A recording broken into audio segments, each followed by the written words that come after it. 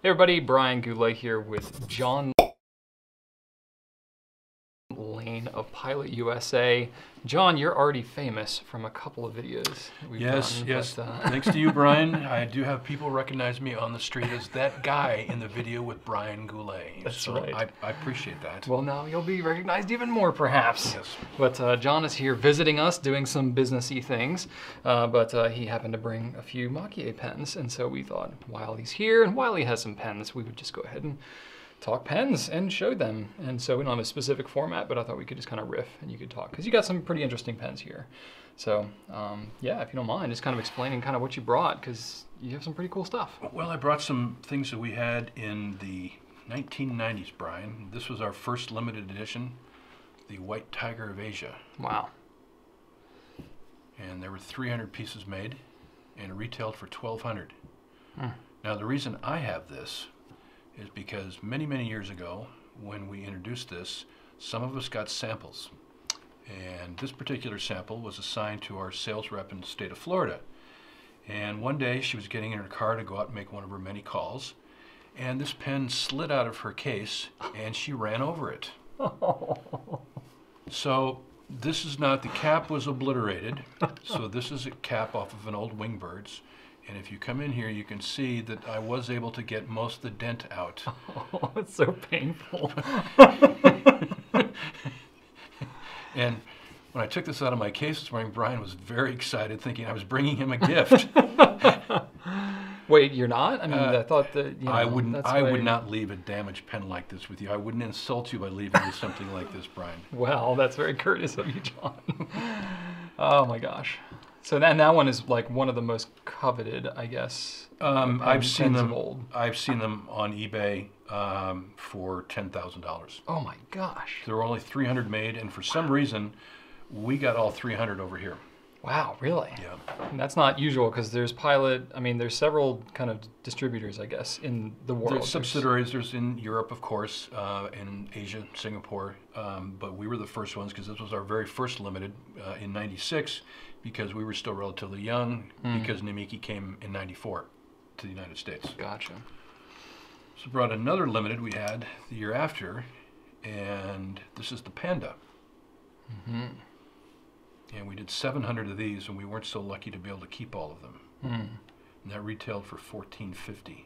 Wow. And actually, we did a program with the San Diego Zoo to save a panda and donated 2 of these to the zoo. Oh, that's cool. Yeah. I didn't know that. And then we have one of our most popular pens, This one. Mm-hmm. which is called the Nightline. You're just going to be in and out here, Andy, for a bit. That's right. And as long as the artist stuck to the city skyline motif, they could pretty much do whatever they wanted. They could put in more Rodden, they could put in more gold dust, or less gold dust. Wow. And I'm going to thoroughly upset Brian here when I take this off and say this is a oh roller my gosh. ball. What a shame. What a shame. I said it's like putting a car bra on a Ferrari. Like, you just don't do that. You don't? No. Oh, I thought you did that to keep the bugs off the Ferrari. You don't drive it where there are bugs, John. All right, what else you got? And lastly, we have another Maki-e piece that was introduced in '94, and this has a dent on the bottom, so therefore it is unsellable. No. We hear the phone. There's no need to sell it, John, because I know a good home where it can land. And this retailed for $2,000. Very simple design. Again, with the artist's signature on the side. So these were brought here to torture Brian today. Yes, special treats. See, you know, John, I guess you're not, you know, collecting one of each of these things for yourself. You kind of end up with all the broken or damaged or unsellable ones. The damaged, unsellable ones, because if I do have ones to sell, the greedy salesman in me says sell them all. Right, So, because the avid collectors out there Yes. want to buy them all. Yes. And we've particularly been shorthanded on these for the last year or so, because Pilot's 100th anniversary is coming up here. So I know we've been asked so many times, what's Pilot coming out with? And just so I can officially have it on record here to say, I have no idea. Can you tell me anything of what's going on for Pilot's 100th anniversary? It's really cool. How cool, John. It's really cool. This is the answer that I get here. So you've been sworn to secrecy, right? Yes. Of what you do know. We can release details in August, and Okay. as we say in the cellular world, you're breaking up, Brian. I can't hear you. So Fair enough. Fair enough. Well, we'll honor their wishes because they're being super, super secretive about what they're doing. But, you know, we'll let you guys know as soon as we hear anything. So straight from the source here.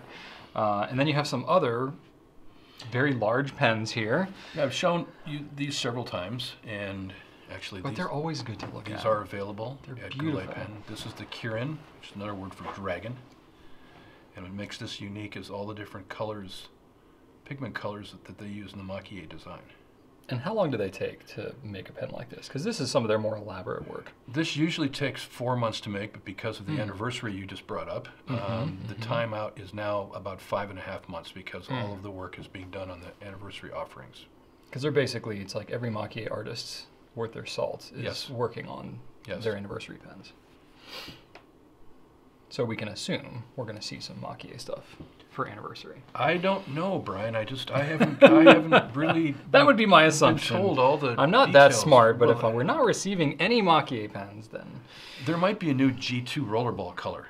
Oh, okay. Well, And we'll send it down to the promo a product G2, section and a we'll put the G2 100 rollerball Maki-e, we'll put perhaps? the 100-year logo on it. Wow, that would be special, wouldn't it? And G2 is not available here at Goulet Pen. We tried, John. We tried. You can get it anywhere else, though. Literally anywhere else. Anyway, So this is our Harry Potter Emperor. unofficially. This is Hedwig. Yes, we would have had to pay a lot of money for that. I'm sure you would. But this is all crushed quail egg shells. And the eyes are made out of rodden. That is really cool. And this is one of my favorites.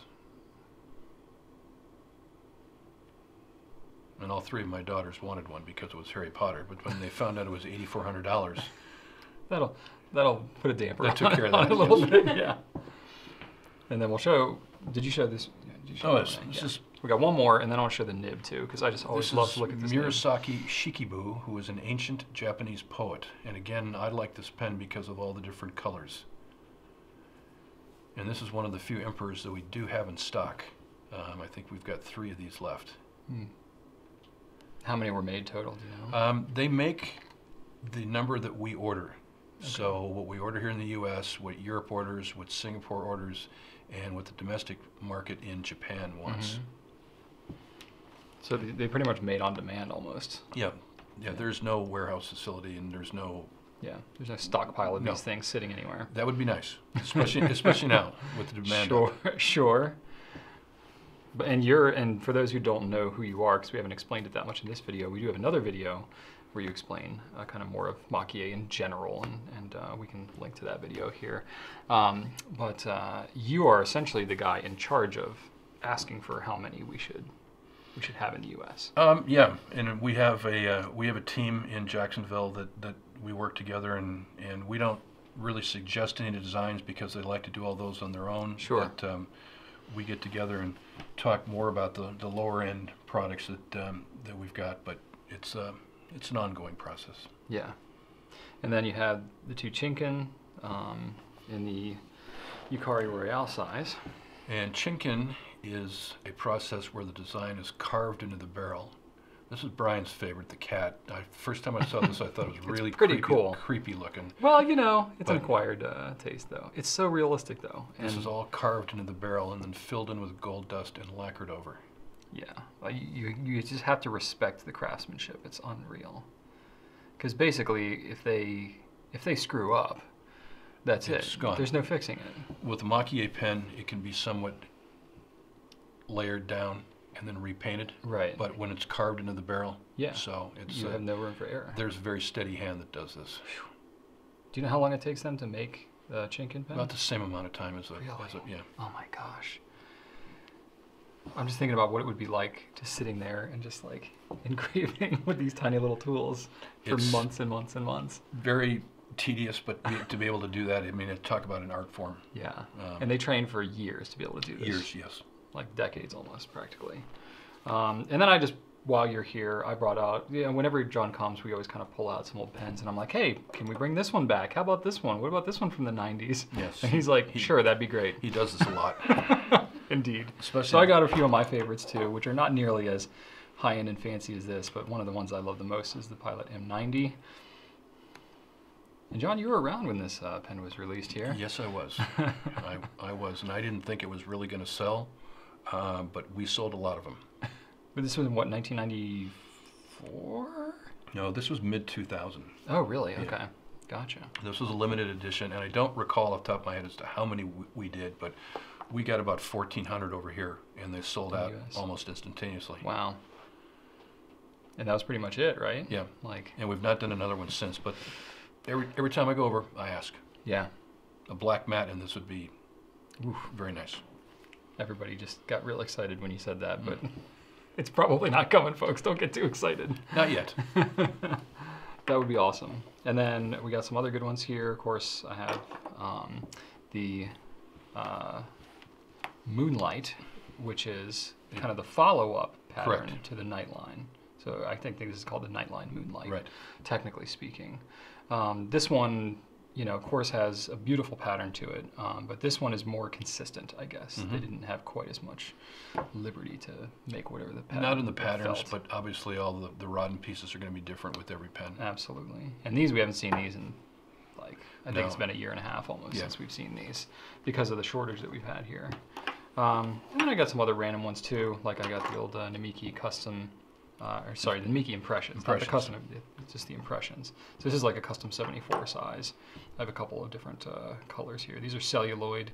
These are from the 90s, I think, as well. And these are just, they look phenomenal. The material is just unbelievable. So these are special little treats. I don't deal a lot in vintage pens, but I do have a couple of vintage Pilots just because they're phenomenal. Namikis, technically, I guess these are.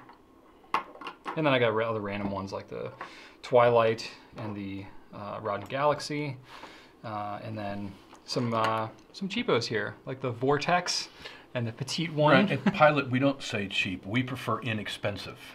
Value. Good value added. So I just wanted to kind of share those a little bit. Of course, the Vanishing Points, everybody's pretty familiar.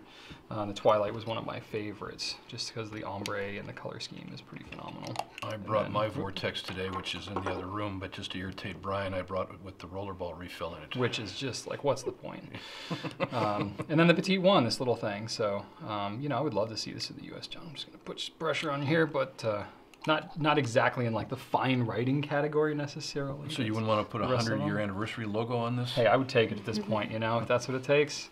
But it's a cool little pen. We don't carry it currently, but I'd love to see it someday. So, well, thanks, John. I appreciate you bringing all these pens. This Anytime. Is super cool. Anytime. Yeah. That's all we have for today.